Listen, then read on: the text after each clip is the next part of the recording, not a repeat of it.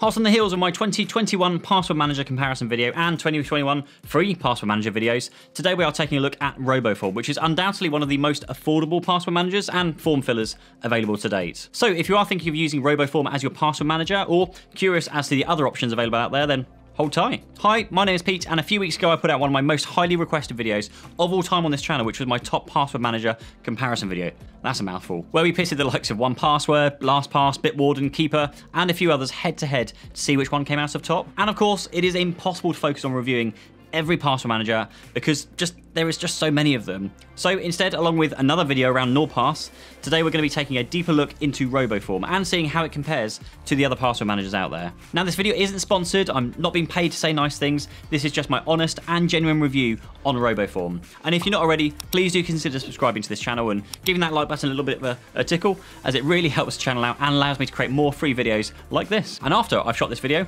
I'll go look online to see if there are any good discounts or offers available and link those down below. Though this is already a really affordable product, so I'll do my best. So with that said, let's get into what I'm going to be covering. Sticking with the same format as my previous review, we are looking at security, ease of use, support, major frustrations, and pricing. So anyway, getting straight into things here with security. And we've got a great start. I mean, it supports 2FA and the likes of Google and Microsoft Authenticator, as well as Authy, my favorite 2FA app. It uses 256-bit encryption across the board, so nobody other than you can decrypt your password data. There isn't any support for the likes of YubiKeys, which is a bit of a shame.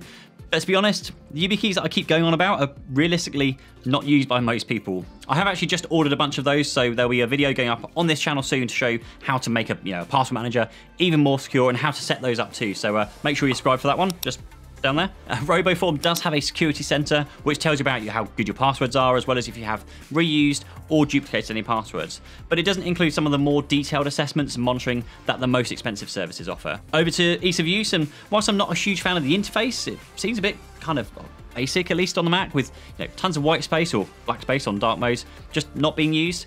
But I do have to say that it is very good at filling in any information on web pages, and not just passwords, but actual forms too. It makes things like the checkout process when shopping online so much easier than with any of the other password managers I've used, which generally only deal with like the basics of name, address, card number.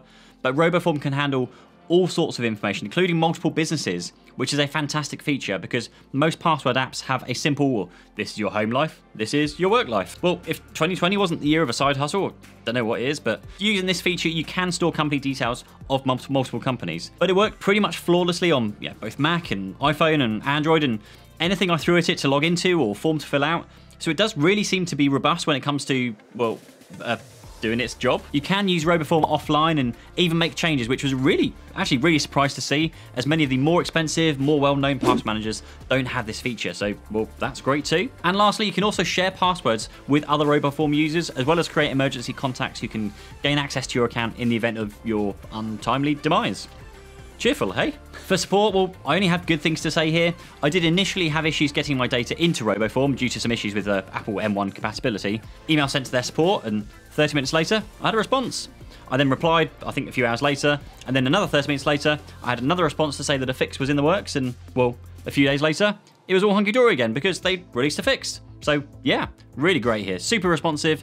No complaints at all. Over in major frustrations, and revisiting those additional information fields like the business information, it is a shame that you can't store other information in here. I mean, the address, for a starter, your business email address and business phone number, it just seems strange, like it's a mishmash of top level information. Like, why would you want to store the company registration place, but not the address? Why the stock symbol and not your own phone number? And following on from that, you can't add any custom fields, which again is a shame, either on passwords or your personal information. And also, just going back to that company thing again, is that RoboForm is very confusingly kind of slightly American based. And I say kind of slightly because under the business information, for example, it asks for a company VAT number, which is a British thing, but under type of business, you're missing the likes of like limited, though I guess that would be a C Corp or S Corp. So it just feels a little bit confusing going between some of these screens. On the mobile experience, it is good, but in the app itself, I found myself tapping on items to open them up and, to copy the details or edit them, when instead it just tries to load the page inside the app, meaning I had to come back and then learn to tap and hold to get to the menus and edit the details. Personally, I prefer just to see that by default. Minor niggle, but it just doesn't behave the same as most, if not like all the other password manager apps that I've used before, so that's a bit of adjustment. And then lastly, we are on to pricing, and this is like RoboForm's royal flush, I guess.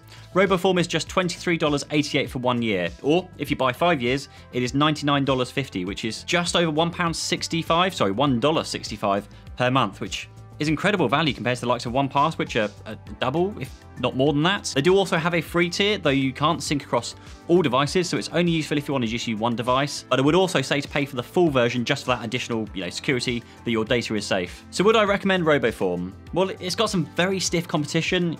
Bitwarden is at that affordable end of the market and is really strong competition, but I would say that RoboForm definitely seems to be more capable in filling in forms that all the other password managers, I guess, with the name of RoboForm, you kind of hope that would be the case. So if you are looking for a very affordable password manager without the bells and whistles of dark web monitoring or file storage, then definitely RoboForm is something worth looking at. Like I said, I will leave a link down below for any discounts that I can find, and if you have any questions at all, drop them in the comments below and I'll do my best to read and respond to every one of them. Thanks for watching. I'll see you in the next video. Thanks, bye-bye.